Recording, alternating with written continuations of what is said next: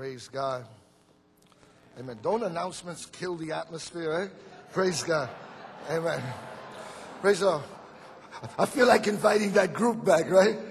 Amen. Let's stand. Amen.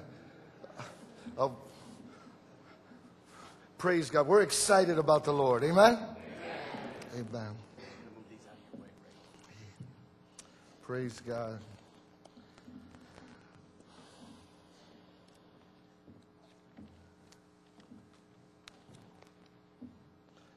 If you open up your Bibles with me to the book of Daniel, amen, chapter 1. Now I'm just going to read one verse, but I'm going to use several chapters, and as the Lord inspires me, so if you keep your Bible open, amen, praise God. We believe God speaks through the text, amen? Amen. Man, the Lord is good. Yes. Daniel chapter 1. And I'm just going to use as a, amen, point of departure, verse 3. Praise God.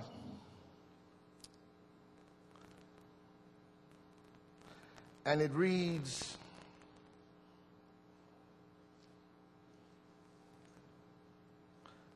"Tell them to bring some of the children of Israel and some of the king's descendants and some of the nobles, young men in whom there is no blemish, but good-looking, gifted in all wisdom, possessing knowledge, and quick to understand, who have the ability to serve in the king's palace, and whom they might teach the language and the science of the Babylonians. And the king appointed them for a daily provision of the king's delicacies and of the wine which he drank, and 3 years of training for them, so at the end of that time they may serve before the king." Father, we come before thy presence tonight, and we just exalt your name. We lift up the name of Jesus Christ. Lord, you've promised us that if we lift you up, you would draw all persons. So, Lord, we unapologetically lift up the name of Jesus Christ. We say, "Bless the Lord, all my soul, and bless all that is within me. Bless his holy name." We say, as a people, "Hallowed be thy name. Hallowed be thy name." We just praise you and magnify you and just give you the glory and the honor. And we pray that you may have tonight for us as your people, oh Lord, a special word, Lord. Oh Lord, that in some way, with all of the rhetoric and possible cliches that I'll expound on, that Lord, that everyone here may have one holy moment, Lord. One phrase, one sentence, something that connects with their inner person, Lord. Lord, in the name of Jesus, minister to the needs. You know the struggle of the people. Lord, you know their concrete issues, Lord, that face them as they do holistic ministry all around this country. Minister to them in a very special way. Oh, Lord, we pray that you may help us and give us knowledge and revelation, Lord. Oh, Lord, that you may give us the spirit of knowledge and of revelation in your Son, Lord. Oh, reveal to us in a very special way your will for our lives. We're going to give you the glory and we're going to give you the honor. And we're going to lift you up, Lord, for we pray in the name of Jesus. Amen and amen. Praise God. You may be seated. I'm going to speak to you on a theme that I've been speaking on for over 30 years, and that's doing ministry in a situation of captivity. And it's just lessons that we derive from the different situations of captivity that the people of God found themselves in the Old and even in the New Testament. And I'm going to try to share with you what I think is the challenge of doing ministry in a situation of captivity. There's always been a tension between the interrelationship between the body of Christ and institutional Christianity. How those work themselves out in a very concrete situation. How that duality takes place, body of Christ, institutional Christianity. But such is the history of dualities, of creator and creature, history and revelation, Israel and the nations, Christ and culture. Those are tensions in Scripture that are always or quite never put to rest. And they are meant to challenge us. And there's always that creative tension. But we pray to the Lord. We resist the temptation of reducing them to the area of the mystical. Say amen. We reduce the temptation of making them abstract, of making them relative. We know that these dualities, that these tensions are to be resolved within God's redemptive plan in history. If you believe this, raise your hand and say, praise the Lord. So as we face these tensions and as we look at how they resolve themselves in a situation of captivity, I want to just take you to the book of Daniel, and we know the situation of captivity there. We know the story, and the book opens up and in typical historical oppressive methodology. I want to say today or tonight humbly but unequivocally that the oppressor is not that creative. His oppressive methodologies don't change much. And here, as the book opens up, you see his classical oppressive methodology. He says, let's take the young men in the science, and then I add women among them. Let's take the brightest. Let's take the most articulate. Let's take those that possess knowledge and wisdom. Let's take the good-looking ones. Some of us wouldn't qualify. And let's take them, and then let's take that class. And then after we take them, let's educate them and the language of the Babylonians. Let's give them the tools of the empire. Let's acculturate them. Let's assimilate them. Let's submerge them in the tools of the empire. Let's give them access to the palace. Let's give them access to power. Let's open up the doors for them wide so they can really fit in and become part of the dominant culture. Praise God. Let's disconnect them from their history. Let's disconnect them from their traditions. Let's disconnect them from their culture. Let's give them new names. Let's give them a new religion. Let's divorce them from their historical past and the greatness of their people. Praise God. Praise God. And let's do this. Let's prepare an elite. Praise God. Let's let them live in the house. Come on now, say amen. Amen. Let's give them access to the house. Let's give them access to the palace. Let's give them access to power. Praise God. Amen. And you know, let's teach them the language and the science of the Babylonians. Let's give them the tools of the empire. Let's teach them how to navigate the empire. Now, don't get me wrong, people. There's nothing wrong with upward mobility. There's nothing intrinsically sinful with moving on up. Amen. Praise God. There's nothing intrinsically sinful with becoming part of the dominant culture. There's nothing sinful with having access to power. Amen. So Daniel, 3 Hebrew children in a situation of captivity, said, okay, we're going to take the tools of the empire. We're going to try to master them. As people in exile in a strange land, we're going to learn them better than you know them yourself. Raise your hand and say, praise the Lord. We're going to use those tools. We're going to master them. Praise God. But you know what? We don't want your diet. We'll take the tools, but not the diet. Amen. I'll say more about that later. What that represents metaphorically, symbolically.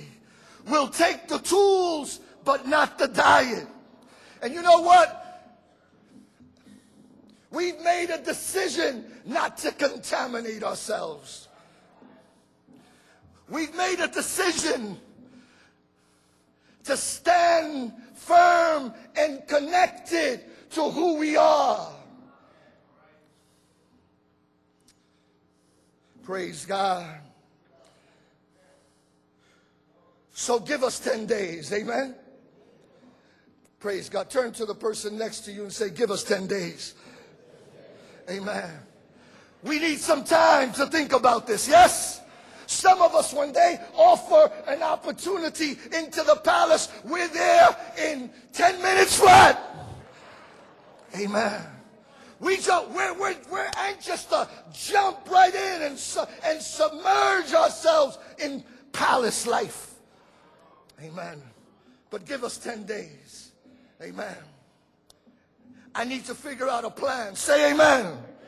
I need to figure out a strategy. Amen. And we're going to refuse your diet, but check us out at the end of 10 days. I can't forget my tradition. Praise God. This conference is about tradition. Say amen. There's nothing wrong with tradition. Amen. There's nothing wrong with tradition, and as long as it doesn't become dead traditionalism. Amen. But there are some traditions that are good. We can't forget our culture. We can't forget the revelation of God in our history. We can't do that. Amen. Praise God. You know the story. At the end of 10 days, read it. It says the king interviewed them. And in all matters of wisdom and understanding about which the king examined them, he found them 10 times better than all the other magicians and astrologers who were in the realm. I still believe, as part of my Pentecostal, evangelical tradition, I still believe that when we go to God, we serve a God that answers. If you believe this, raise your hand and say, hallelujah. Praise God. Amen. Amen.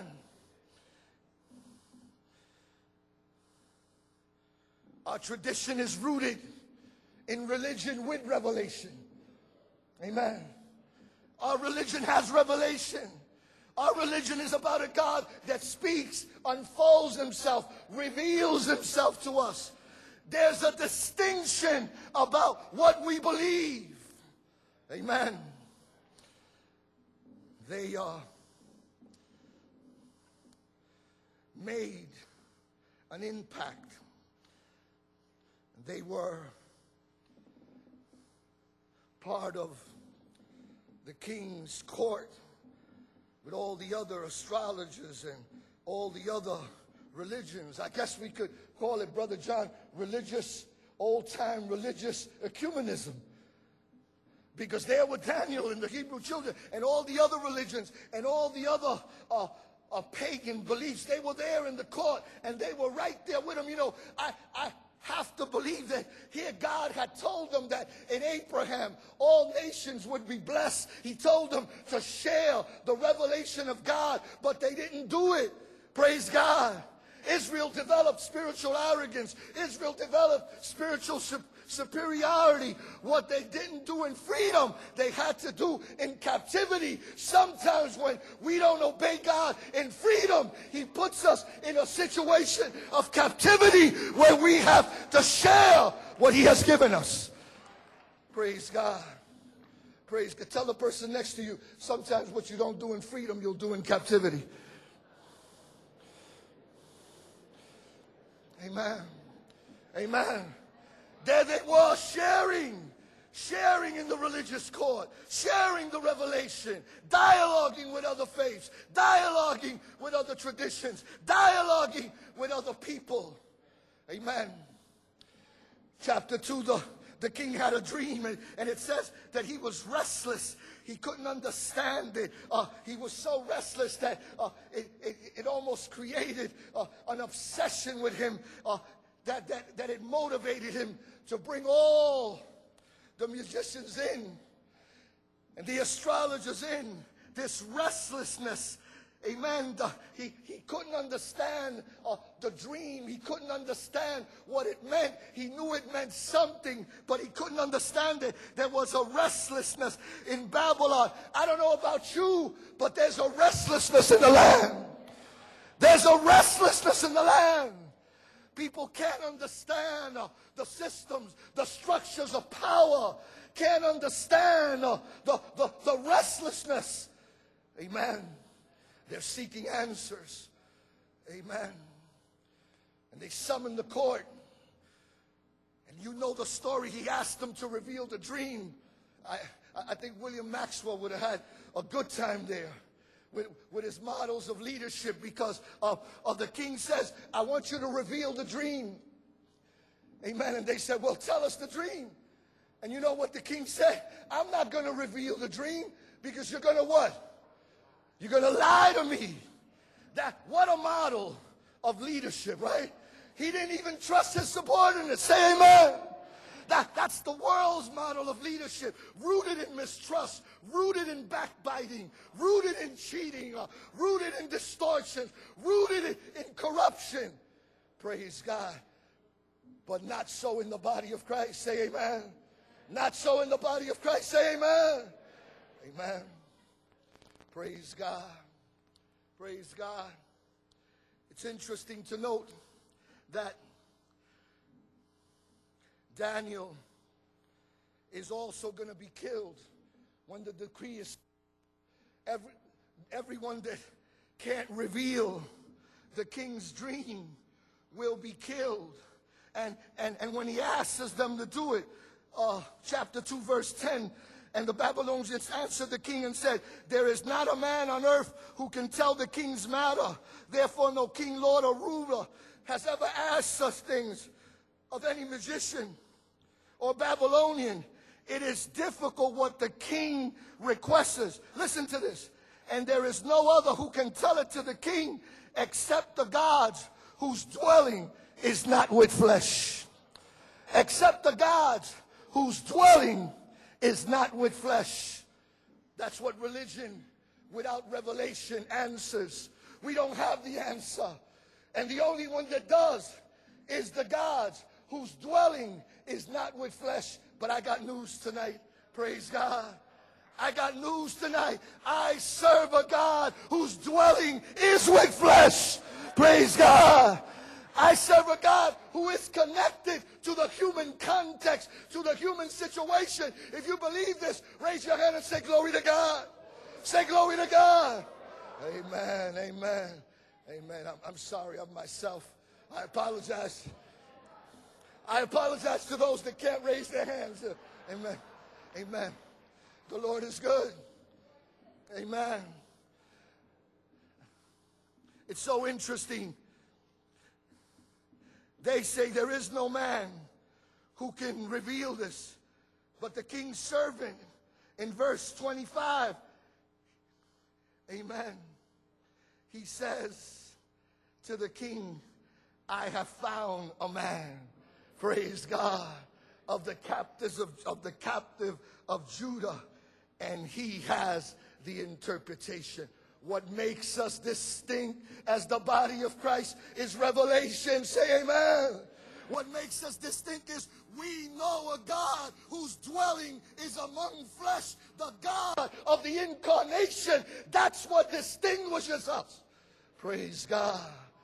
That's the message we can't compromise on. Amen. Praise God. When he did this, you know the story. Amen. Immediately, he praised them. He lifted them up. Amen. He put them over provinces. He recognized them. I want you to know that the issue as we speak today before us as the body of Christ is an issue whether the church will have a historical place in the history of our society. Amen. We need a church that engages the powers. Say amen. We need a church that is in tension with the powers.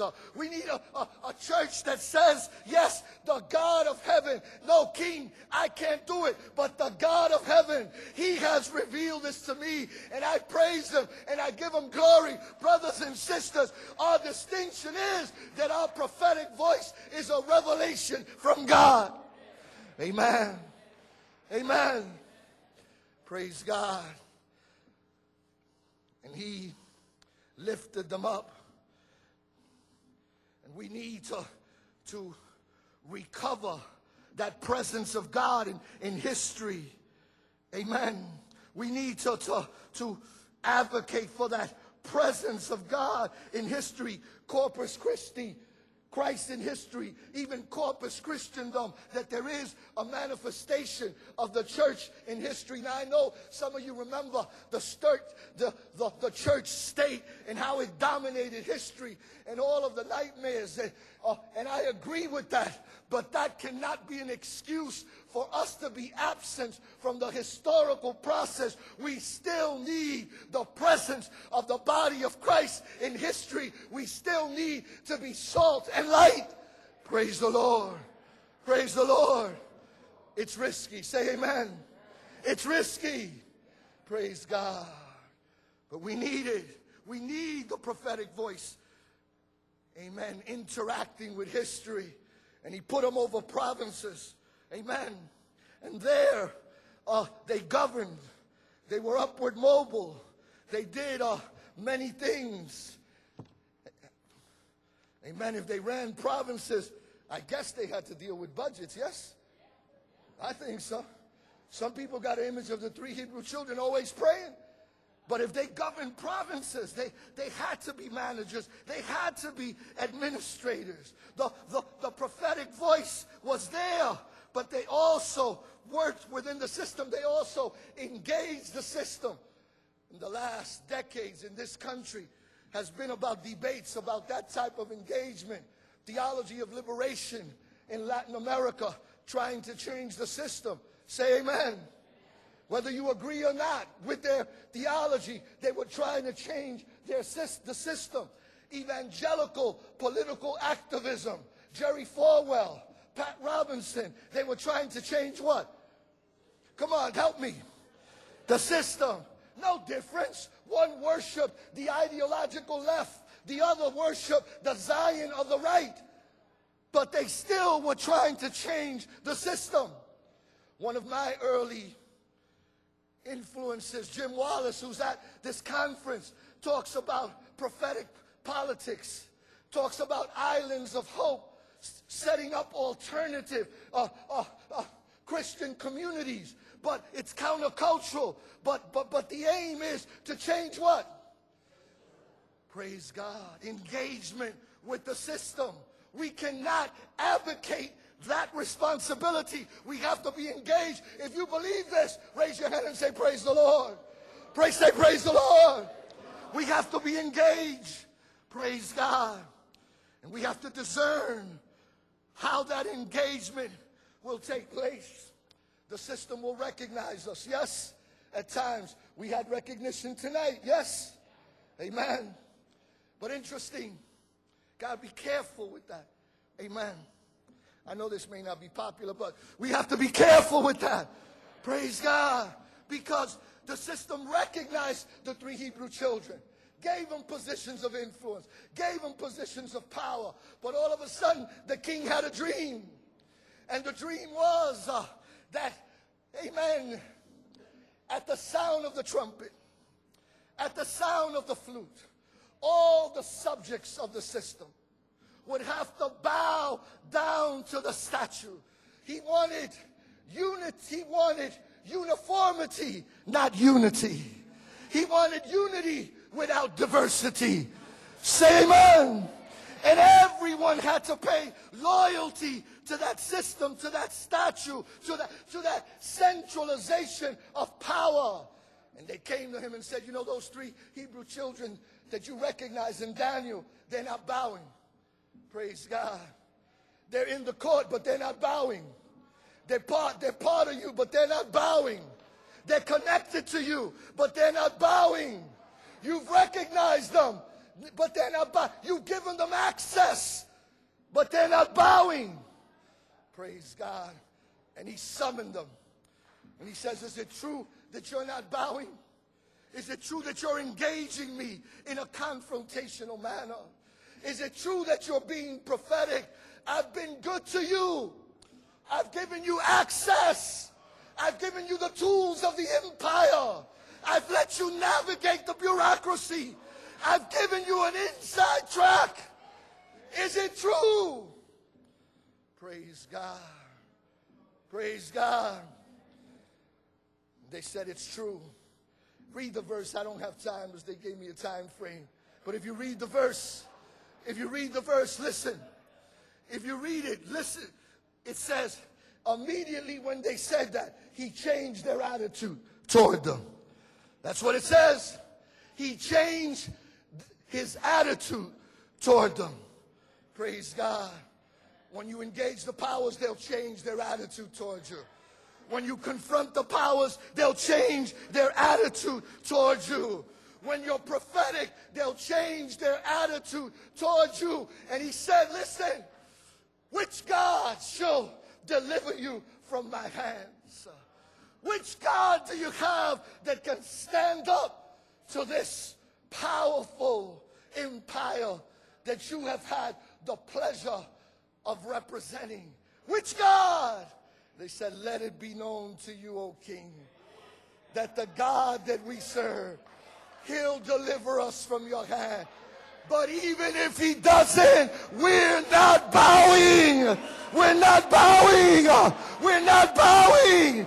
Turn to the person next to you and say, we're not bowing. We're not bowing. We're not bowing. Praise God. Praise God. Praise God. Amen. Amen. Our loyalty is to a higher kingdom. Our loyalty is to a higher law. We're still connected. You may have given us new names, but we're still connected. We may be able to speak Babylonian, but we're still connected. We may know the language of the empire, but our loyalty is to the kingdom of God. Raise your hand and say, hallelujah. Amen. Amen. Praise God. Praise God. You know,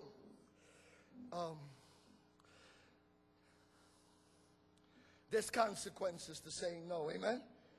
When you say no, there's consequences. They'll change their attitude. Praise God. And the king said, listen, get my strong men. Read it, that's the language. And then take my strong men and then bind them. Praise God. And then once we bind them, we're going to throw them where? We're going to throw them in the fire and heat it up 7 times more. Praise God. And then we're bind them. Bind them. Praise God. Praise the Lord. Amen. Amen. They're standing up, so bind them. When you stand up, they'll try to bind you. They'll try to bind you. Amen. They'll try to stop the prophetic voice. I'm one of the leading advocates in the Latino community of the Faith-Based Initiative. We have a pilot project in New York City with 20 faith-based groups, 90% of them Pentecostal and grassroots evangelicals. Don't be fooled by all that stuff that we can't handle. That's a lie. The people that are telling us that we can't handle it are the people that have historically controlled the money. Praise God. Praise the Lord. And they're not people of color. I say that humbly. Amen. Amen. Praise the Lord. Praise God. But it's accurate. Check the record. Amen. Praise God. Praise God. There is an opportunity there. But the tension is, we can't bow. Amen.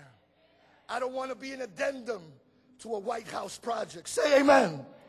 I don't want to lose my prophetic voice in the process.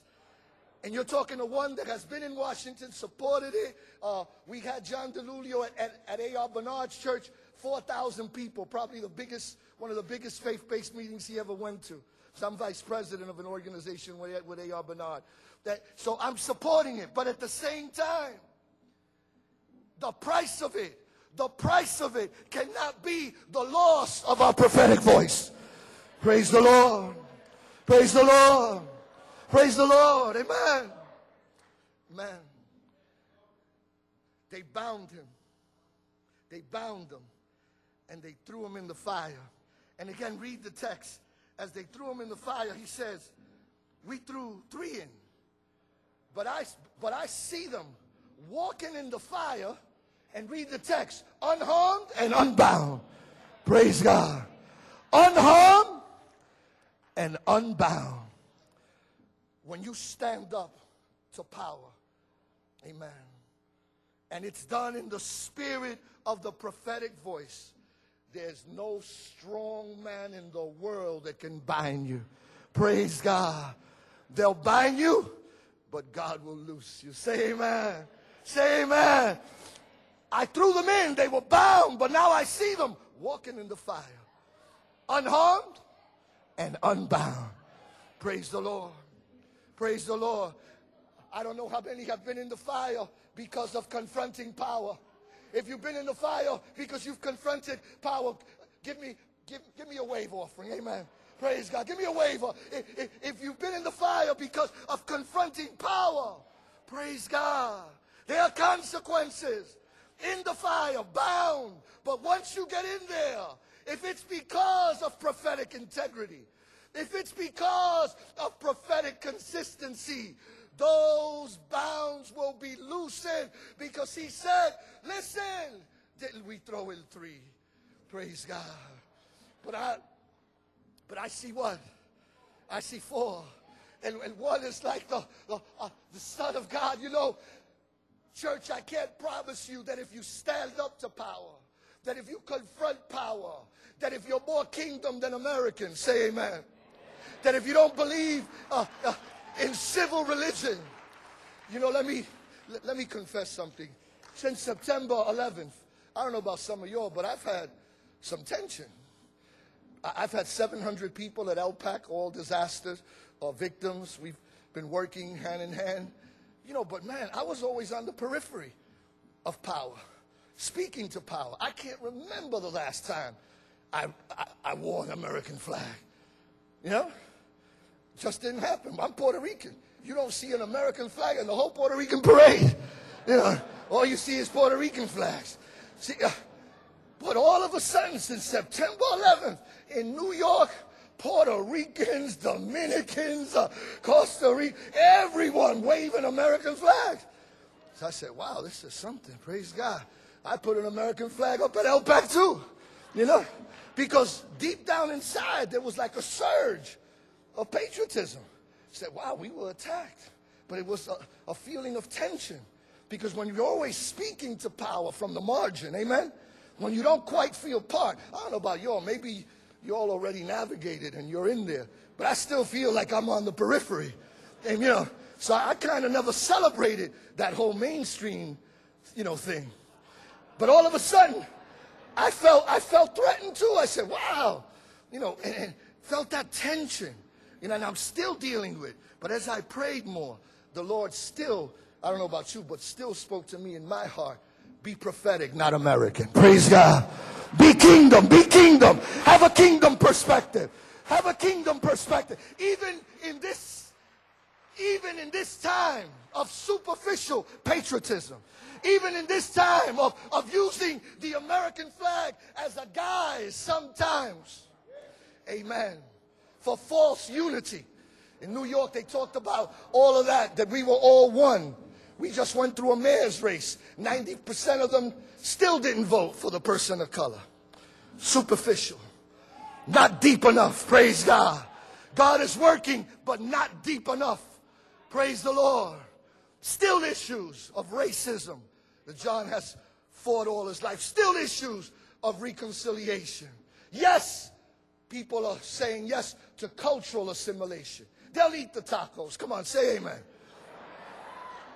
They'll eat the rice and beans, yes. But that's cultural assimilation. That's not structural assimilation. I don't only want to be one culturally, I want to be one in the structures of power of structural assimilation. Into the places of power, into the places of influence. Amen. Amen. Praise God. I'm ending, and I want to end with this. In America, religion is not the question. It's not the question. The question is historical revelation. What is God saying to us as a people? As a matter of fact, in America, any religion will do. Amen. Except the one that claims revelation and authority from God. Praise the Lord. Praise the Lord. Our fear is not from, like many were saying a few years ago, secular humanism. That's not the threat.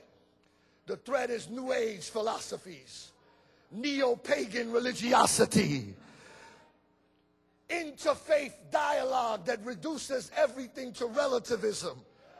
No authority of the revealed word of God. So I end by saying this. We will not bow to the statue of American civil religion. We will not say America is spiritual Israel. We will not say that everything has to be looked at from a Eurocentric manifest destiny point of view. We say no to that in the name of Christ, in the name of indigenous Pentecostalism, in the name of authentic evangelicalism. We say no to that. We will not bow to that statue. But we also will not bow to the statue of a ecumenism that reduces our faith to one more religion at the marketplace. We will not, under the guise of interfaith dialogue, say that Jesus is not Lord. We will still proclaim before the powers, before the symbols of the principalities and powers of this age. We still will say that we look forward to that day when all things, praise God, will be reconciled for Him. When the kingdoms of this world will become the kingdoms of our Lord Jesus Christ. We look forward to a renewed world, a restored world under the lordship of Jesus Christ. God bless you and thank you for listening.